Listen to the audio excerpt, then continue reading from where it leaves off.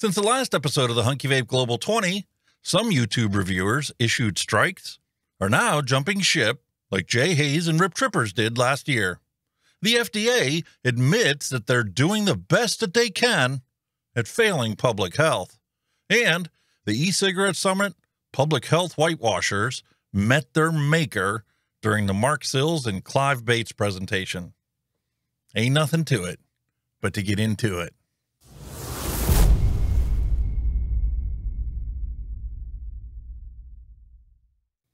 I'm DJ Alex, and this is your Hunky Vape Global 20 Vape Science Advocacy and News for the week ending May 21st, 2022.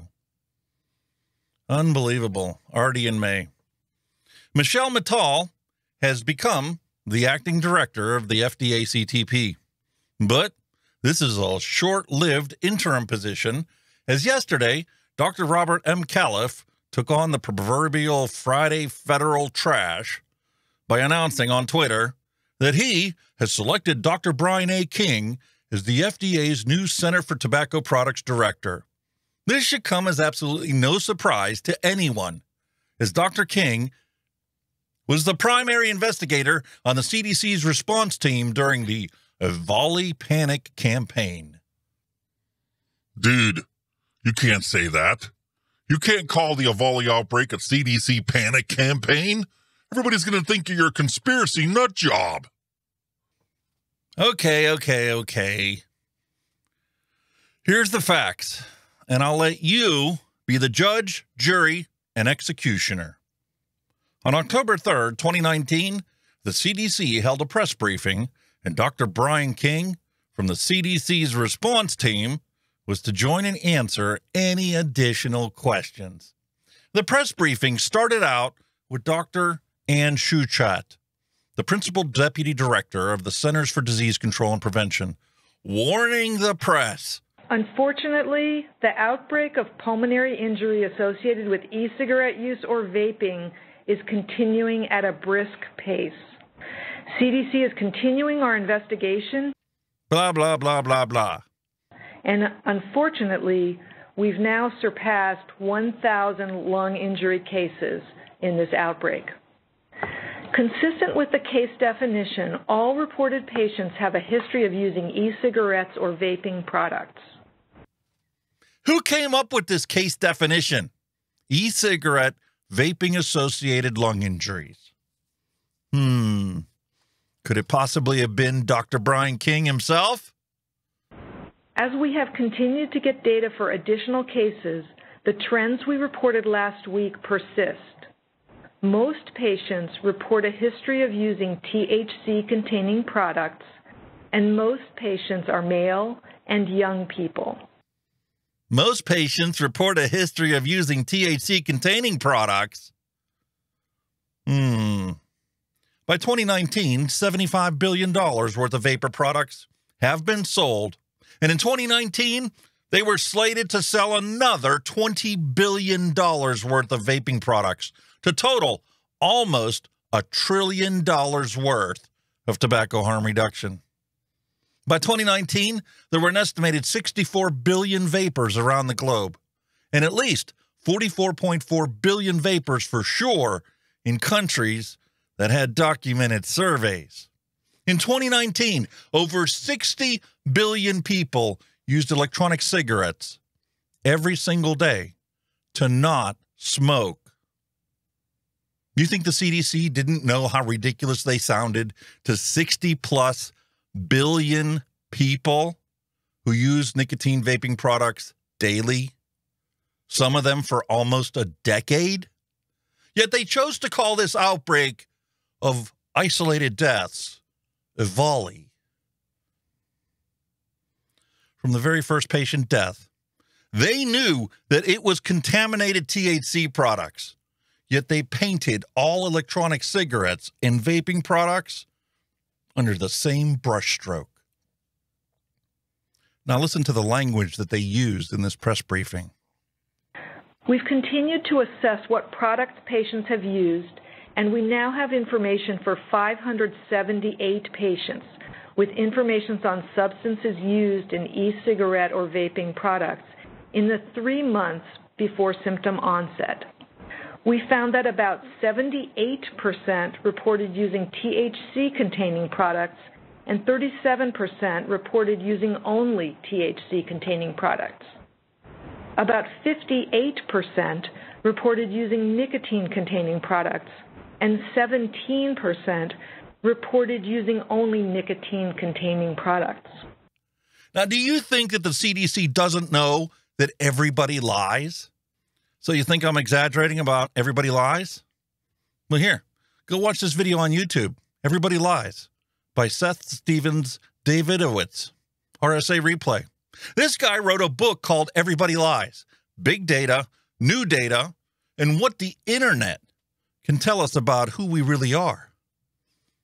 I'd go tell you to read the book, but I know most people, they don't read anymore. They just go watch videos on YouTube to find the answers that they want. And speaking of books, not on YouTube, have you read Stop Smoking, Start Vaping? This book breaks the whole process down into 3 easy-to-digest sections. Number 1, it starts off with the evidence on vaping and nicotine. Number 2, well, obviously, start vaping. And number 3, controversies and solutions. You know, from myth-busting to doing your homework, this book dispels the myths and even addresses the human right to optimal health. And this is the reason today's Global 20 is focusing on dispelling a volley myth and calling out the lack of responsibility from CDC, FDA, and even Dr. Brian King.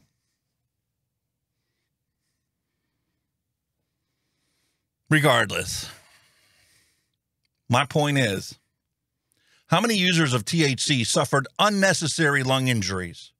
All because the CDC and the FDA did not warn cannabis users that there might be tainted THC carts in the supply chain.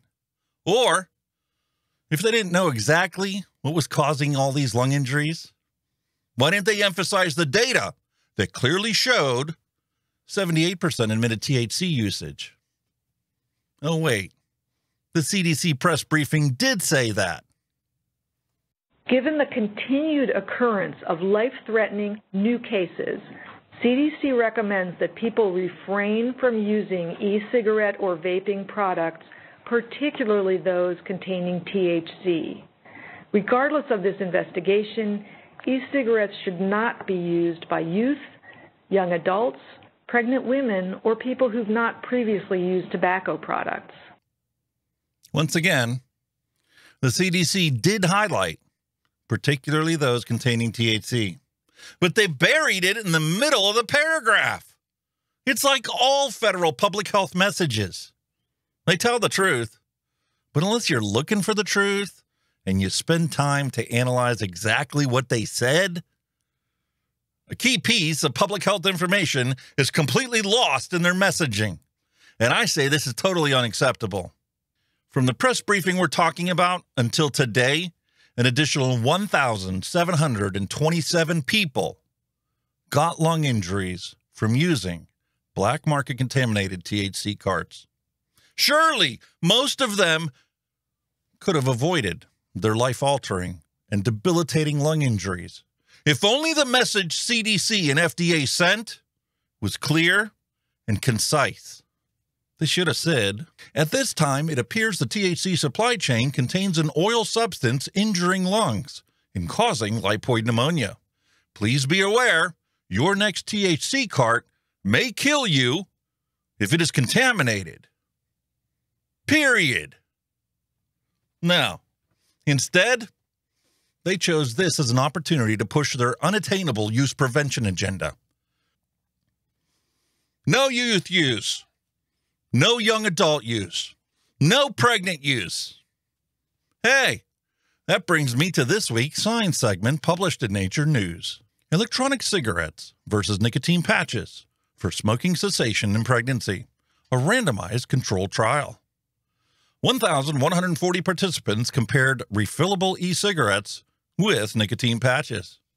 Pregnant women who smoked were randomized into e-cigarette number 569, or nicotine patches number 571. And to follow my own advice, I'm going to skip the scientific jargon and simply report vaping was twice as effective to stop smoking compared to using nicotine patches. In addition, e-cigarette users had 35% less low birth weight for their babies than NRT users did. Did you get that? Safety for both nicotine patches and electronic cigarettes were the exact same, except that if a pregnant woman used a vape instead of patches to quit smoking, well, their babies were more likely to have a normal birth weight. So, summing it up, vaping is twice as effective to stop smoking and improve the birth weight of pregnant women who stop smoking during their pregnancy. Now that's the message that we should be seeing in the newspapers and social media right now. Simple, accurate, and the message is going to improve public health. And speaking of public health advocacy, I need to tell you about Clive Bates' presentation at the E-Cigarette Summit 2022. Now, I could have easily picked Marc Sils and his heartfelt, moving presentation, policy and regulatory impact on the vape shop, or how he pointed out that smokers are treated as acceptable collateral damage in the war against big tobacco because of these regulations. Or I could have talked about how the FDA and tobacco control trains the public to despise us ex-smokers, but it's nowhere near as scathing as Clive Bates talking about why FDA regulation is an almighty mess. His goal was to focus on 10 provocations in 15 minutes. And folks, let me tell you, when a speaker starts out their presentation with, no criticism of anyone present or absent, living or dead, is implied or expressed in this presentation. It means that the room is going to be on fire at the conclusion of the presentation. So before I continue, I highly recommend that you go and watch his presentation. Just click on the link in the description below to go watch Clive Bates. And while you're down there, hit the like and subscribe button for more public health videos like this one. Now, if you don't have time for his rushed presentation, no problem. No worries. I got you covered. Here's the Cliff Notes version of what he did. Number 1, FDA reality of anti-proportionate regulation. Subsection A, regulation in theory. Enjoy and big tobacco. No problem. Buddy, let me work with you. Regulation in reality. Are you a cigarette product? No problem. 3,000 cigarettes are on the market, largely unmolested by FDA. Are you a small company with modest turnover? Forget it. If you're not big enough, you can't play. Do you have a non-tobacco flavor? Non-tobacco flavor. No chance. Can you handle excessive burdens, complexity, opaque standards, and completely stopping your innovation? And crushing any prospects for innovation. It's a truly terrible review process. Number 2, terrible risk perceptions. Only 2.6% of Americans rightly think vaping is much less harmful than smoking. 62% wrongly think vaping is as harmful or more harmful than smoking. And lastly, 24% of the population are completely confused and have no idea what to think about the subject. What's worse is that this whole thing has gotten more wrong since 2014. 72% are so very wrong and don't know that smokeless tobacco is less harmful than smoking. 56% wrongly think nicotine is the primary cause of cancer. So naturally he asks, is the FDA to blame? Yes, it is. It is to blame. Here's why. Weird campaigns, wasted budget, $180 million FDA spent on communications. Then it spent that whole amount misleading young people and adults, telling them that nicotine is brain poison. What does that mean? What is it? What are you actually communicating to the public with that? Number 4, distorted research agenda. 43% of Center for Tobacco Products budget goes into science. Creates weird conflicts of interest. Why? What's their agenda? For NIH researchers to find problems for regulators to address.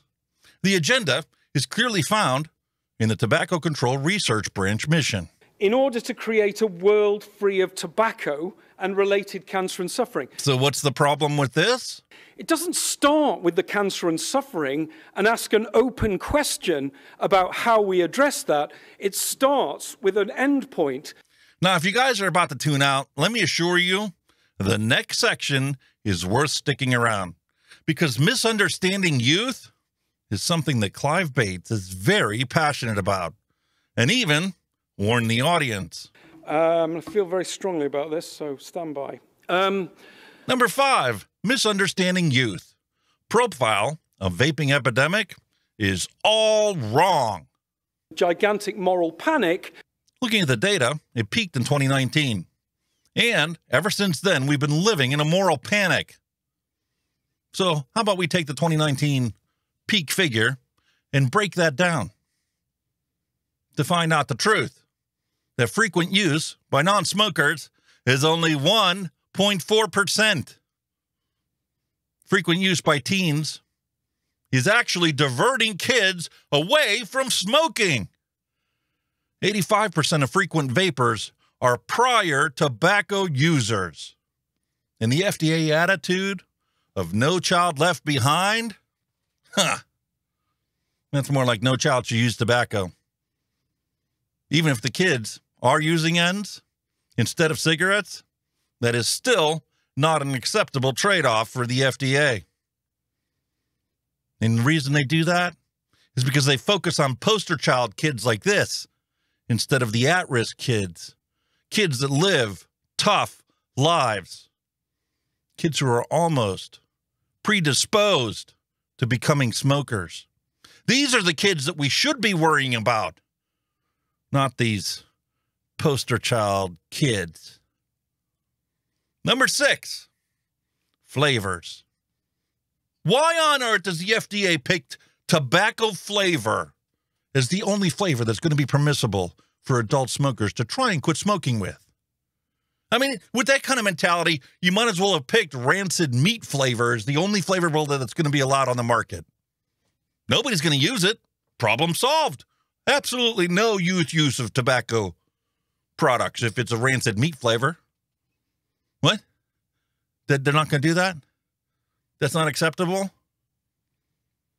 How about the kids are not attracted because of the flavors in these products? But it is what keeps the adults from going back to smoking. How about some lessons from the past? Like the use of flavors.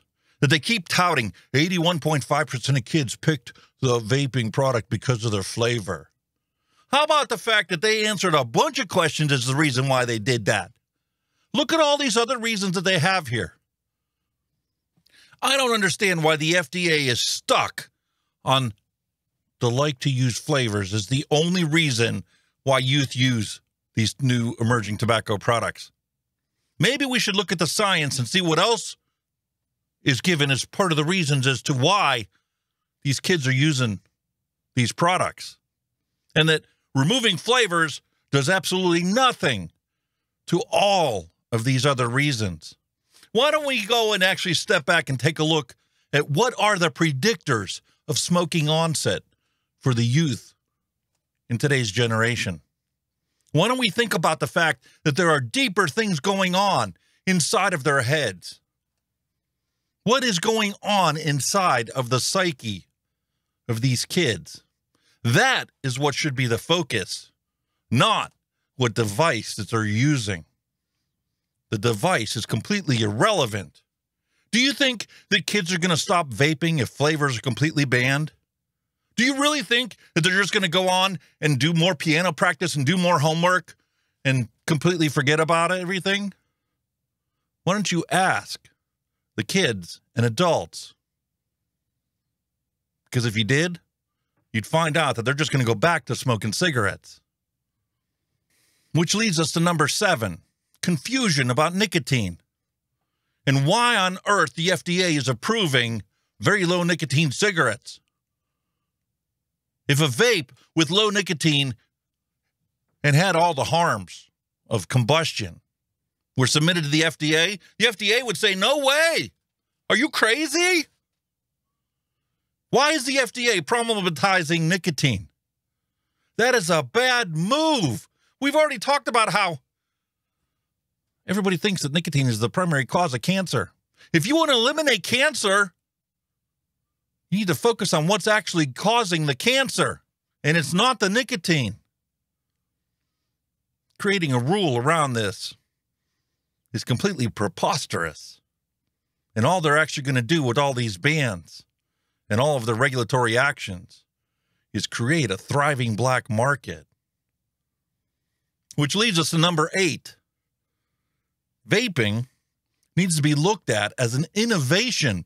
It is the natural evolution away from combustion. Just like the transition from combustion to renewable products, like electronic vehicles for car companies, or like wind farms for oil companies. If you want to know who actually is doing it right, you're going to have to take a look at Shenzhen, China, because they have a consumer focus to meet the consumers where they are and meet consumer demand and keep innovation at the forefront of technology. Meanwhile, the U.S. FDA maintains strictly regulatory compliance focus only. The consumer is nowhere in the equation. The only thing the FDA cares about is regulatory compliance, anti-innovation, environment, and products that are stuck in the previous decade. Then Clive moves on to number 9, poor value for the money. And Clive even admits that this is a cheap shot. What has the public gotten from the $7 billion in user fees collected by the FDA? And he goes right to Mitch Zeller's perspective when he was retiring and giving his farewell speech. What did they do? What did Mitch Zeller do this whole time? Oh, we expanded the size of the office a little bit, did some compliance work, some good communication. But he did absolutely nothing that's a public health benefit. And he got the model wrong for smoking cessation. And hence we leave with number 10. The model is completely wrong at the FDA for smoking cessation because these are not smoking cessation therapy products. These are an alternative consumer product for smokers who want to improve their health outcomes, but not give up what gives them satisfaction. Then he finishes off with, hey, FDA, this is what you look like to vape shops. Because right now, the FDA is literally just clawing to get rid of all of these vape shops across the country. And then Clive Bates finishes off the presentation by saying, what does the FDA have to say to all the real human vapors that are simply just trying to improve their lives? Do they matter less than some 16-year-old playing with a vape? So he leaves it there. I told you guys you need to go watch his presentation. It's way better than anything that I can do. However, this brings us back to Brian A. King, PhD, MPH. Now let me draw your attention to a CDC Grand Rounds presentation from November 17th of 2015, where this Deputy Director, Research Translation, Office on Smoking and Health, gave a very comprehensive overlay of e-cigarettes from that time period. And I find it completely fascinating, even back then, that they were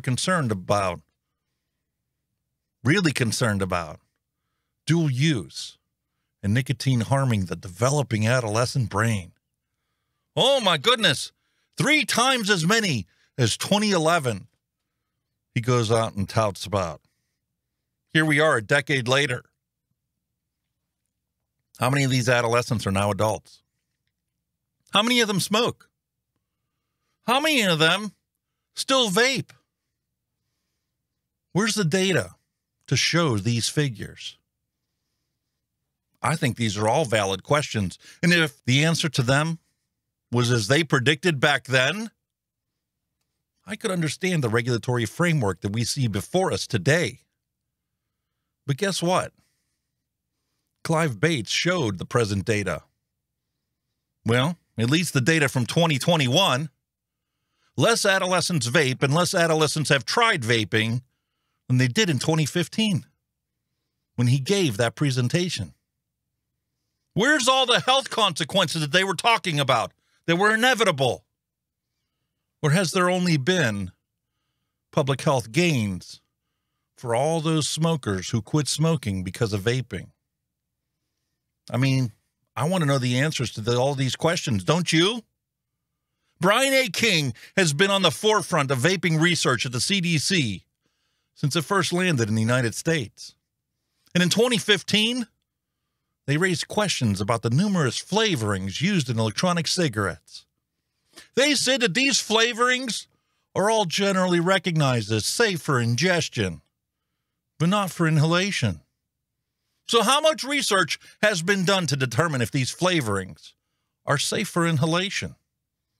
Has the CDC or the FDA spent any resources whatsoever to find out if flavorings are safe for inhalation?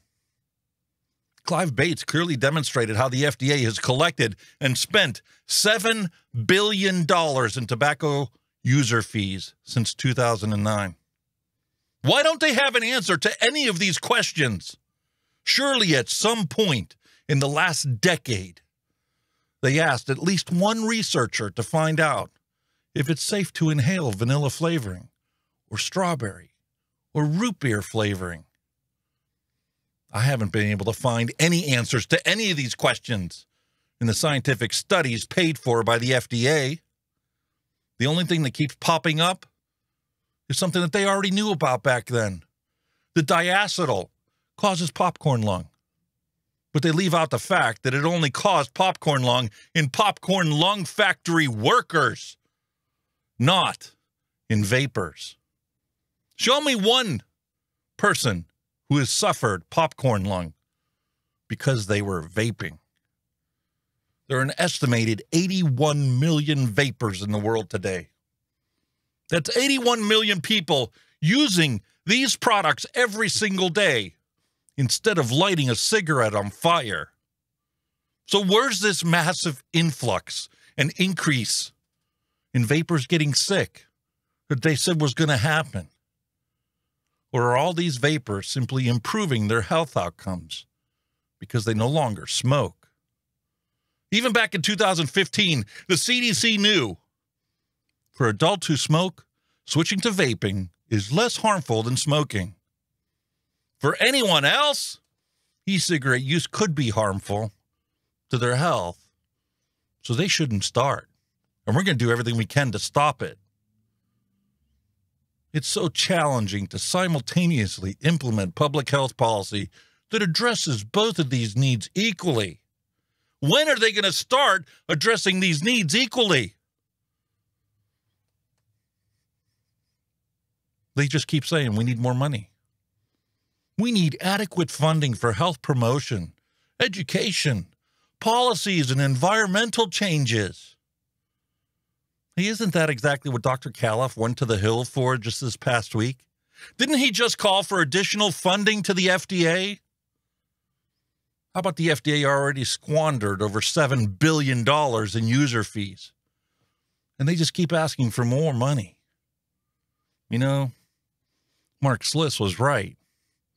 They will never reach smokers like his vape shop reaches smokers and gets people to actually stop smoking. And isn't that the goal here, to improve public health by getting people to stop smoking? Is Brian A. King going to focus on the public health challenge of eliminating combustion? Or is he only going to keep the status quo? In 2015, at this Public Health Grand Rounds presentation, he said, in the 2014 Surgeon General's report was very clear that the overwhelming burden of death and disease from tobacco use is combustible products such as cigarettes and other combustibles. And so we don't want to lose sight of the prize. And we know that in terms of public health burden, combustibles are public enemy number one. But it's important to remember e-cigarettes in that context and how that can influence patterns of combustible use moving forward. And so irrespective of where a state may be on the continuum, we still need to remember that e-cigarettes are not the primary focus, and combustibles are the public health burden, but we can't lose sight of these emerging products, including e-cigarettes and anything else that might come on the market, and how that can impact our efforts to address combustible use using the proven interventions that we know work. Before you get your hopes up, he also gave an interview to WDSU when they were doing one of their undercover investigations. And during this interview, he said, the advertising will lead a horse to water.